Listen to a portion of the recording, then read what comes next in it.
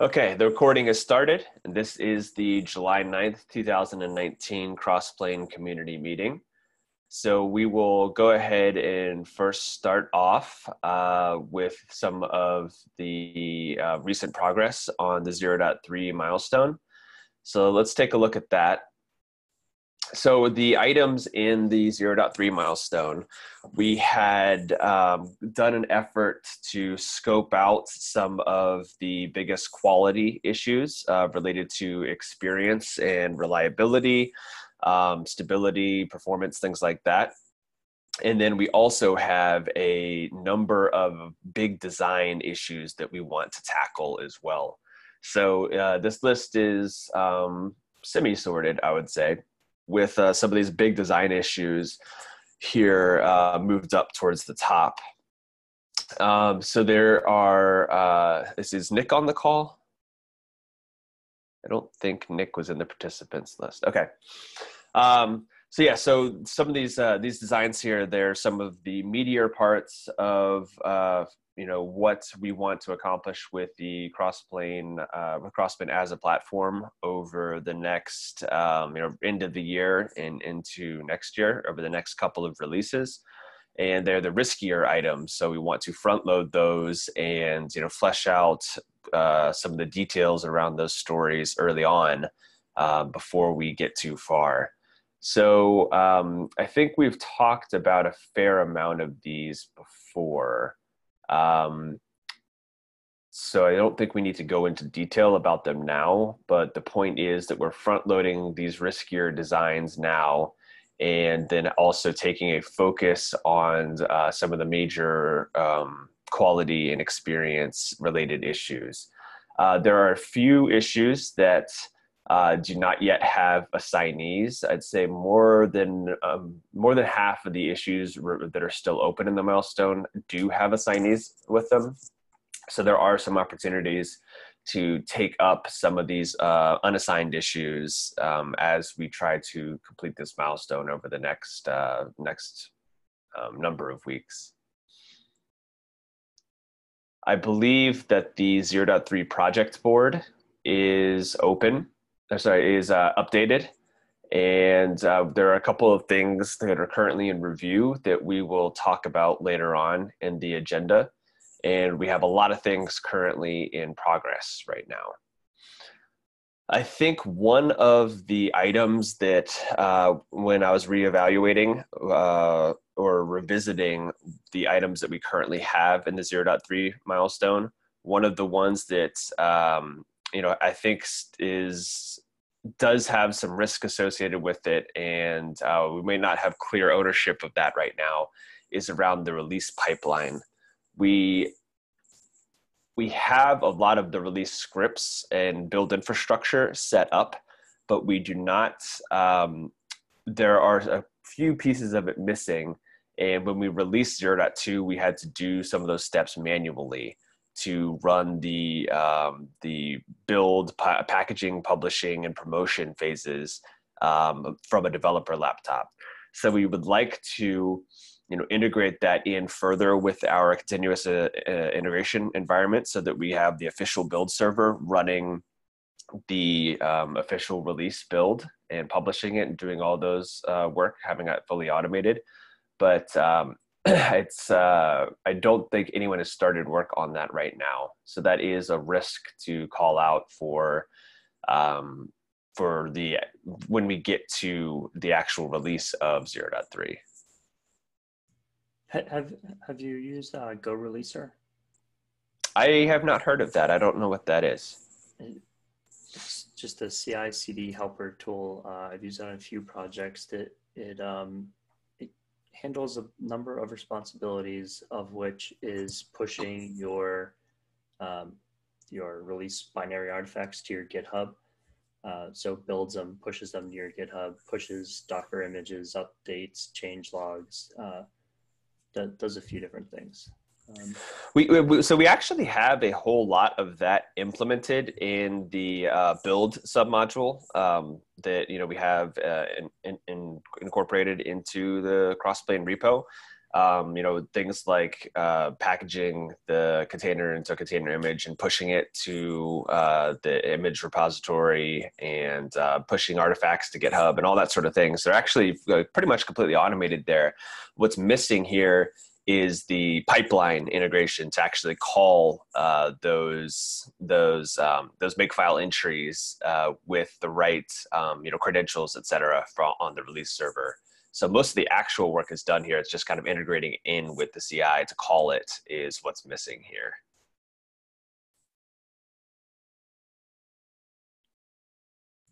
So hopefully this is a fairly scoped effort. We just will need an owner to take it on and then to, test it and get it to a reliable point as well.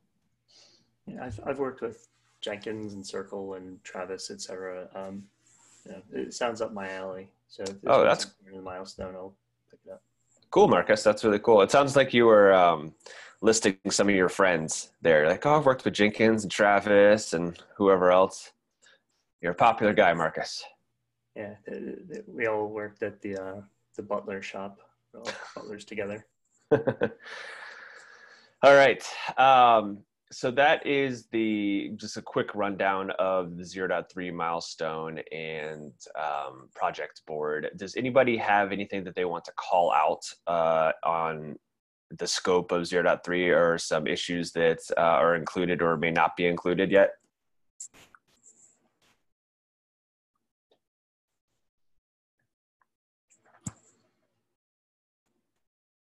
All right.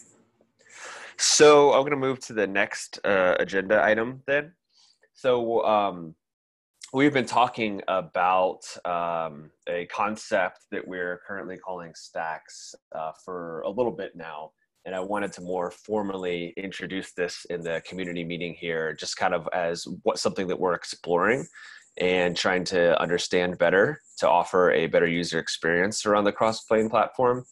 But there will be much more work here to dive into it and to flesh it out and to present more high-level designs around this in the coming weeks.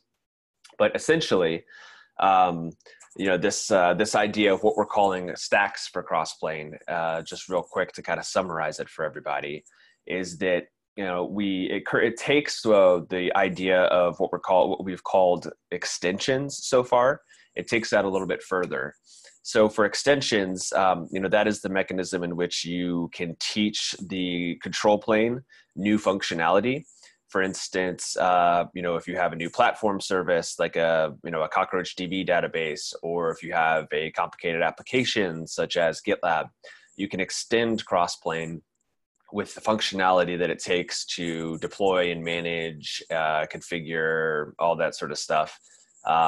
For that service or that application that's not built into the Crossplane repository or the core Crossplane functionality. But right now, if you want to do that, for instance, if you look at the GitLab controller, it requires a full-fledged controller runtime based, custom controller for Kubernetes. You need to have Go code experience, and the effort for that is fairly extensive. And so we want to be able to have a lower barrier to entry or a less complicated skill set required to be able to extend Crossplane and incorporate new services, complicated applications, et cetera. And so there are a number of different possibilities here we'd like to explore. And the key here will be around getting the user experience correct and smooth and intuitive, and basically, lowering the barrier to entry here is really what this is all about. So there's a couple different ideas, such as a templated model where you can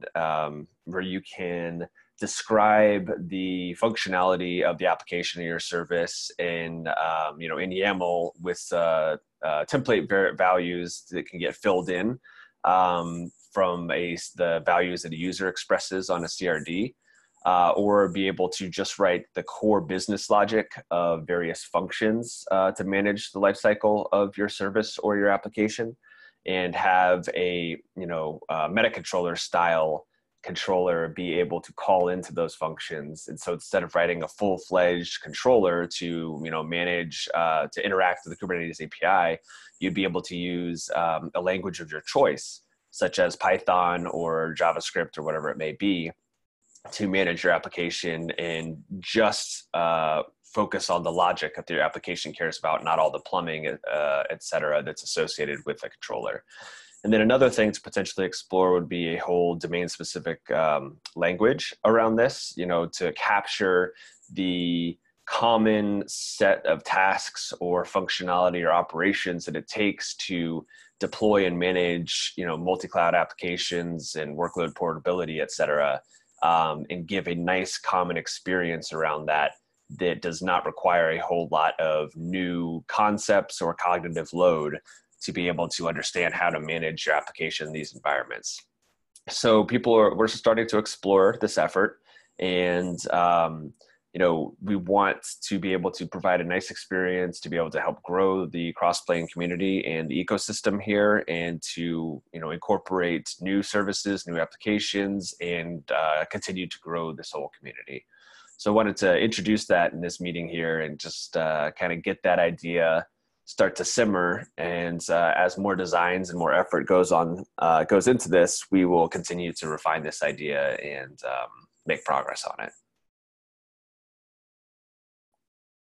All right. In the community topics here, the first thing I wanted to talk about was a number of folks in the Crossplane community were attending and also speaking at the latest KubeCon China, which was held in Shanghai a week or two ago. And so there were two talks from folks from the Crossplane community. Ilya spoke about how to extend the Kubernetes scheduler for multi-cluster and multi-cloud workloads. And in the agenda doc, we have direct links to Ilya's slide deck, as well as the YouTube recording. And then Steve talked about composability for cloud native applications and how to play well with others. And that slide deck and video recording are also here in the agenda document. For folks that are on the call that were in attendance at Shanghai, were there any observations or key takeaways that you all had from being there in Shanghai and being part of that ecosystem and that conference there?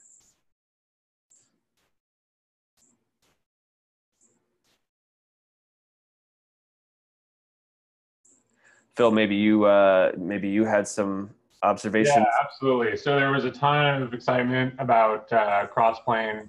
We had folks from the major cloud providers over there, basically dropping by and wanting to, partner with us. And so kind of, explored what that looked like, and they were super excited. And so, kind of as we make progress on this front, being able to kind of work with them and enable them to join the community would be really fantastic. So, one of the things we're going to want to consider is how to kind of outreach as far as, the community goes, kind of into Asia and stuff.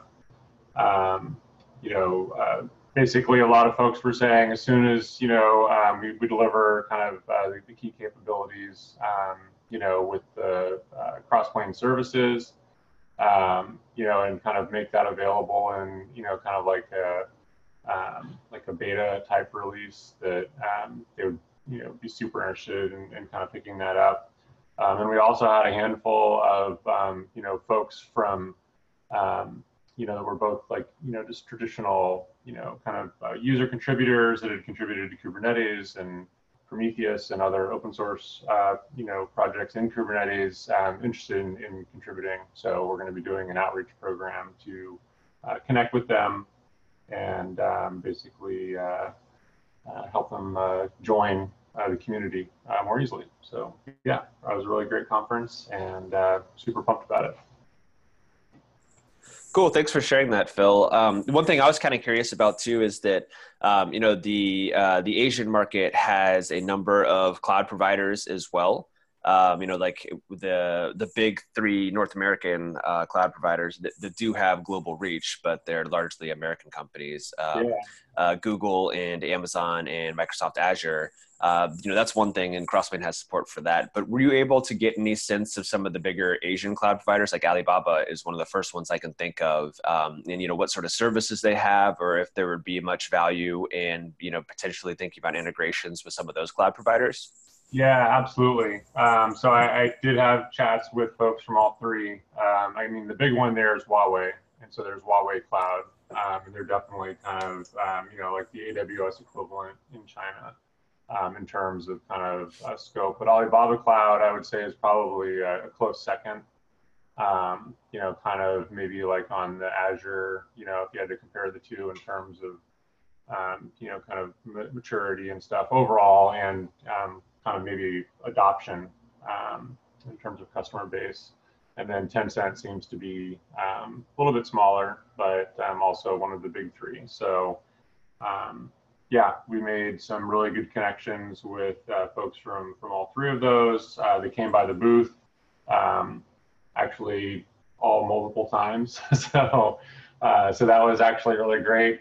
They brought their coworkers and their bosses back to have conversations about, like how to drive engagement. So yeah, so all of that was super awesome. And we got to know them a little bit more on a personal level as well, just in terms of like, having conversations, kind of about what they're doing here, there in China, and, kind of like what their experience has been, kind of working, kind of with Kubernetes and in open source. So, yeah, I think that it could be, super productive, and look forward to welcoming them to the community. Yeah.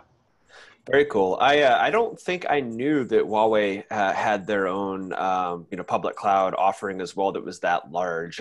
My impression had been that Alibaba was the biggest cloud offering over there, but I hadn't actually looked at any market numbers or anything to back that up. It was mostly just based on my own personal, how many times have I seen the word mentioned?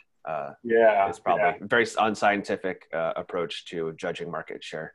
Yeah, I mean, yeah, so Huawei basically had, like the biggest, humongous booth at the kind of like entry to the show floor, and it was definitely, like, I would say at least twice as big as the other clouds at least, and they seem to have like a very broad reach in terms of the services that they're offering, as well as, migrating to the cloud, and, kind of some pretty sophisticated approaches to that. So, yeah, it was definitely something that I hadn't experienced firsthand before. And so that was, definitely good to see, Do they all have managed Kubernetes offerings?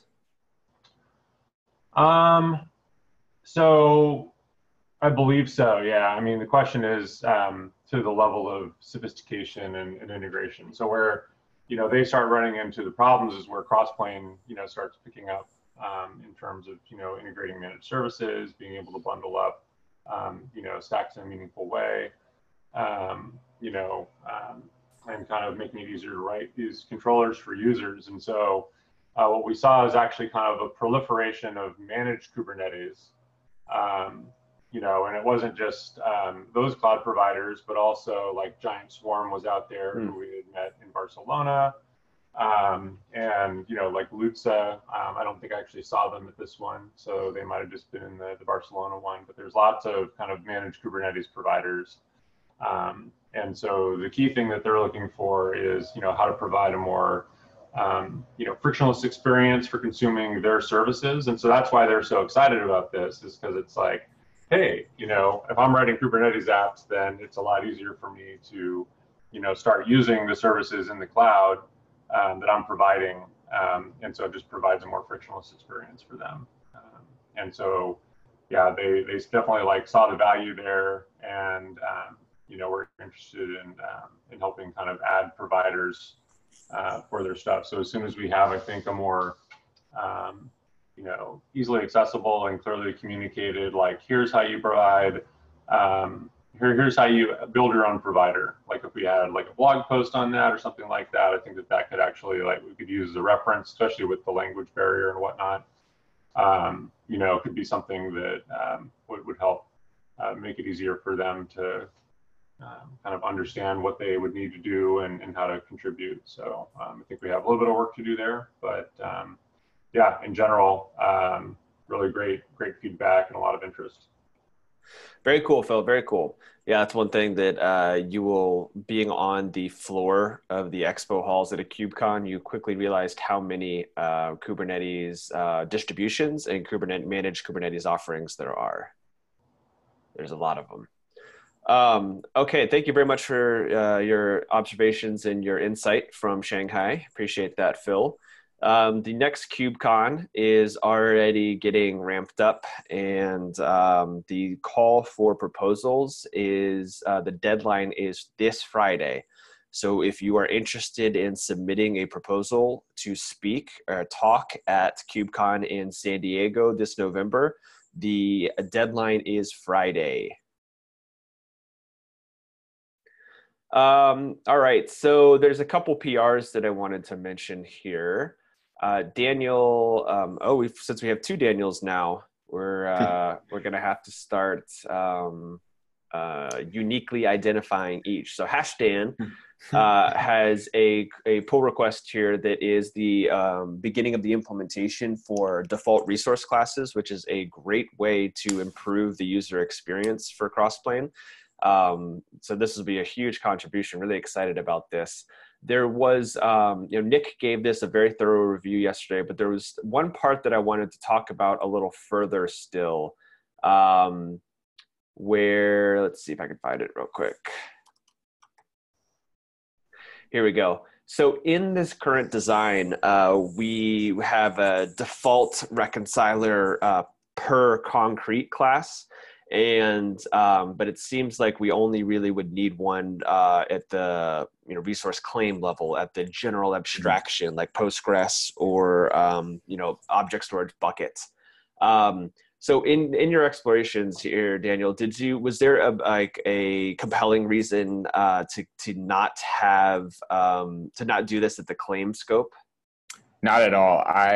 The initial implementation was basically just because I was following the kind of shared reconciler pattern that Nick had established with the different concrete types. So that's kind of how I went about implementing it. But I totally agree that there's nothing unique about the individual claim type, or the individual concrete types, and rather just having for instance, like with buckets, which is the one I showed the implementation for, you really only need one controller for all buckets, whether it's on Azure, AWS, or GCP. There's not really anything different about it because we're just looking for a resource class that defines that that claim type as default. So we really only need one for each, as you suggested there. And so I've actually gone ahead and started some implementation on that. And then I tagged Nick there just because he had such a thorough review that I wanted to see if he saw any drawbacks, because I didn't initially. Got it. Yeah, thanks for looking into that. Yeah, when I was thinking about it more last night, I was arriving kind of at a thought that, say we have, if this is for S3, if, Azure storage and Google storage, if they all also made one of these reconcilers, would each one of the reconcilers be fighting over, basically whoever gets to it first would, look at the default class and then, associate it with the claim type or the particular resource class? I wasn't sure who had ownership there, got multiple ones looking for it. That was one of my further concerns. Right. I just want to add on the same topic. You probably should consider for resource classes which are out of tree, because effectively if somebody adds new provider or DigitalOcean or, I don't know, make up Oracle Cloud, how would that coincide with this specific single controller? Just a thought. We don't need to talk about it right now. Yeah, that's a great point. I wonder if that would be, if we're talking about some sort of extension, if there would need to be an implementation of defaulting for that extension type. But that would obviously be something that kind of would have to do with the type of extension. So I don't know. Yeah, when I was thinking about it, I think that, you know, a new claim would need like a claim type was added that was an extension, then that would need some sort of default controller as well. But you know, just a new concrete type from another provider, I think would still be covered by, you know, the entry claim type default reconciliation, I believe, Right. from the investigation into the implementation I did yesterday. Right. Like if it was a, you know, different database provider, but it was still a MySQL instance or something like that, then we'd be fine with the core one we have. I believe so, yes. Cool. Awesome. Yeah, thanks. That's a great effort, Dan, or Hash Dan. I think that that's going to be, you know, enormous improvement to user experience, you know, around like discoverability of resource classes and not having to have the end user worry about that. Just give me a MySQL, please. That's the experience we're enabling here. And I really like that a lot. This is great. Definitely. Thanks for the feedback. And then I think, so Nick had brought up a one pager around resource usage. So to collect all of his thoughts and pretty extensively around how we model resource usage in Crossplane. And so this is a great write-up here. And looks like some great content here. And Nick is interested in moving this along.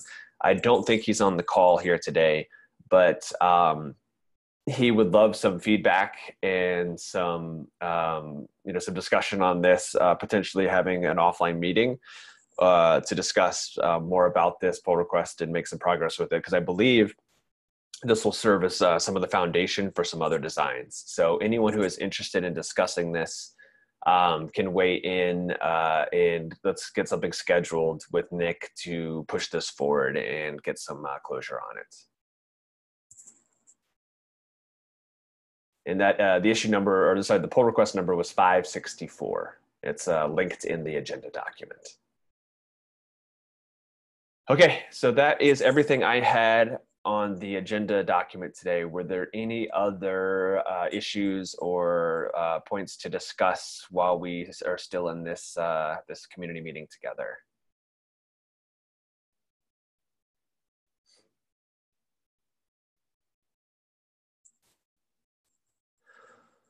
Okay, then we will go ahead and wrap it up for the week then. And reminder again about the KubeCon San Diego call for proposals. That's Friday, so definitely get to that before end of day on Friday if you want to speak here in San Diego.